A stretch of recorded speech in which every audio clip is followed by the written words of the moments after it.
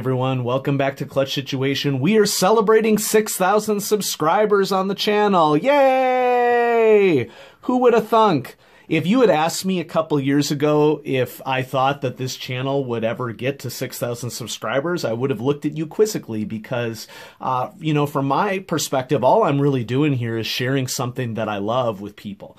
For viewers in the audience, you probably noticed that I don't spend a lot of time editing. In fact, I spend 0 time editing. I do my videos all in one take. And part of the reason for that is that I just want this to be a creative outlet for me. I just want to share aspects of my hobby with people online. I spend a lot of time working within my profession, and I didn't want to spend a lot of time doing this.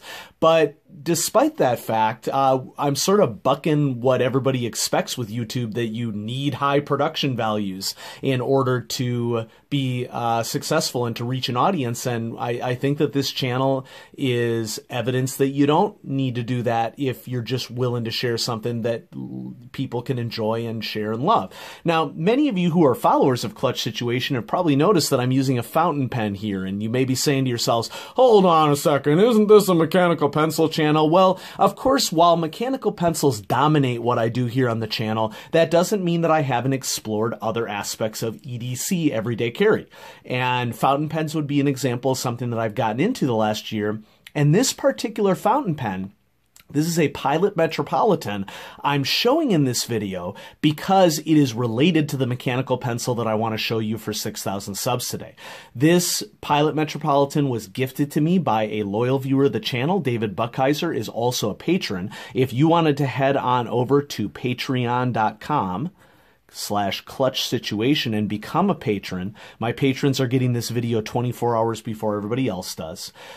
If you're also interested, the ink that I'm using in this Pilot Metropolitan is just standard Pilot Blue Black, which was sent to me by David. And, it's a handsome ink is the way that I would describe it. But let's get into the actual mechanical pencil here. So I'm going to go ahead and cap the Pilot Metropolitan fountain pen, and let's see what we got here in the box. Now, I didn't discover that the Pilot Metropolitan had a mechanical pencil until I was messing around looking for mechanical pencils on stores, online stores, and I noticed that, wait, hold on a second. The Metropolitan has a mechanical pencil variant. Here's the reason why I didn't realize this. So this comes with this nice little fold out here that sort of gives you some details on Pilot products, Metropolitan fountain pen, ballpoint, gel roller, and mechanical pencil. If you wanted to pause the video and just sort of check out some of these instructions, like if you wanted like a basic primer on how fountain pens work and how to maintain them, if you need some help with use of a mechanical pencil, go ahead and pause it and check that out. But the main reason why I'm showing you this is because this is why I got confused. The Pilot Metropolitan actually comes in 3 collections, and they're displayed here on this little fold-out. The standard collection, which comes in gloss black, gold, zigzag, and silver dot. Notice how it only comes in these 3 variations: a fountain pen, a gel roller, and a ballpoint. And then the Pilot Retro Pop collection, which is what I have here. David had sent me the Houndstooth variant of the Pilot Metropolitan Retro Pop collection. It also comes in wave, marble, flower, ellipse, and dot. And one thing to point out here is that they all have similar styling, where there is a band in the middle of the writing instrument that is patterned in some way, and then the rest of the writing utensil is a solid color. So for example, marble is a sort of a lime green.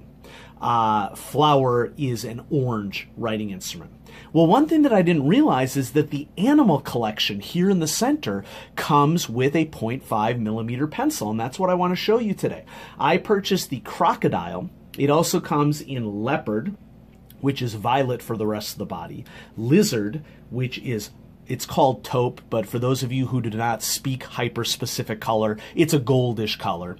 Python is silver bodied, and tiger is white. And of course, these are all patterned after the patterns of hide or fur of particular animals. So let's go ahead and get into the actual pencil. This is the Pilot Metropolitan in black Crocodile. I tend not to like patterning on my writing utensils unless it is understated. And so part of the reason why I went with the black Crocodile here is because it is subtle. I don't mind a little patterning, but I don't want it to dominate the whole writing utensil. So this is the Pilot Metropolitan This is the Animal Collection. And specifically, this is Black Crocodile. Let's go with first impressions. First impressions, it's a well-built writing instrument. It feels well-built, in addition to looking well-built. And I'm going to run down my standard ratings here. Like, we'll talk about writing experience, we'll talk about quality, we'll talk about features, etc. But that's the big thing that stood out to me when I got this in hand, is that it feels like a high-quality writing instrument. And it is styled a little bit differently than one might expect on first glance. Okay, so you look at this and you may be saying to yourself, kind of reminds me of a Pentel Sharp Carry. Does the cap come off and cap on the other end to make it pocket safe? No. It's really just for an overall impression while you are writing for it. It looks like more of a classic writing instrument. So if I were to uncap the fountain pen and post it like this, okay, classic writing instrument, posted writing instrument, this is designed to evoke that sort of styling. But when you take off the cap, and it is friction held, by the way, okay, you can see that it just displays the mechanism with a small little pilot eraser and the lead feed, the lead holding storage tube is right here. In addition, if I unscrew it in terms of overall quality, whoops, it's coming apart on me. There we go.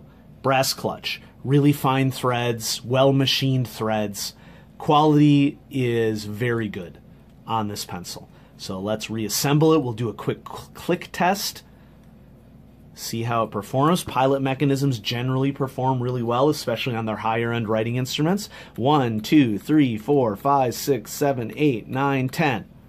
That's looking like some pretty fine control, about 5, 6 millimeters. Comparable to a Pentel Sharp mechanism, the industry standard. So, writing experience. Well, actually, I want to skip ahead to quality. Let's just do the best thing first. For quality, I'm going to go Great Plus. This is styled as well as a Pentel Sharp Carry with even better components. And I think that that's a huge compliment.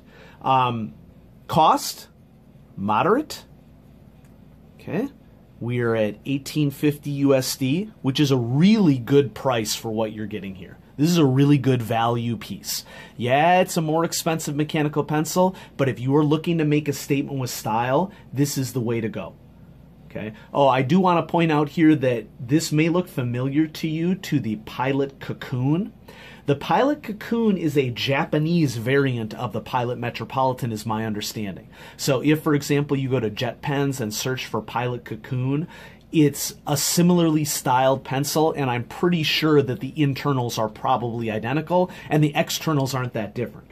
Those Cocoon pencils all come with just a silver ring and then a solid color body design. The Pilot Cocoon comes in blue, orange, silver, titanium black, Bordeaux, and white. So quite a few colors to choose from. So I know, for example, some people in the audience have been looking out for orange mechanical pencils. The Pilot Cocoon comes in orange, and that might be a good pickup for you. Okay? Writing experience. It's a little weighty for my tastes. Okay, I'm going to go with OK+. It's also more of a fat-bodied mechanical pencil. There's no knurling. It's just pretty much a straight-up smooth metal grip. And so I'm going to go with OK+ on it. Certainly not bad by any stretch of the imagination. Features, it's also fairly bare bones. You could argue that one of the things that takes away from its features is that you got to take off this cap and expose kind of the ugly-looking internals to get to the eraser and to replace lead. Okay, if you're looking to make a style statement and you're writing away and people will be like, ooh, what's that writing utensil that you use? And then you got to erase something and you take the cap off and it's like, oh, well, that doesn't look very good, you know? But, you know, to each their own. That's just my perspective on it. So let's run down some pros and cons. So as I see it, the pros is it's got this really strong construction.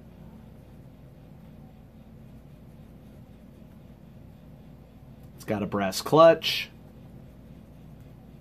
It's got a strong pocket clip. You're not going to lose this thing. Anything that you clip it to, it's going to stay connected to that really well.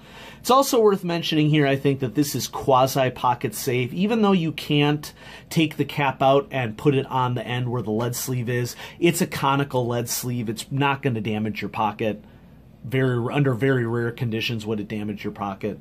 Cons, well, I think the cap mechanism, while interesting, is a little bit weird, kind of detracts from the styling that you'd have to take it apart in order to access the eraser. I'm not as big of a fan of the thick body or the hefty weight, but you know, some people might be interested in that. And so this is a really good pencil. I have zero regrets for getting it. I'm going to see myself using this over and over and over again, especially in situations where I want to have like a classier looking writing instrument. Like if I'm in an important meeting, you know, I'm going to choose this over a more utilitarian drafting style pencil. Okay, because it's going to, you know, maybe communicate to the audience, oh, he's serious, you know.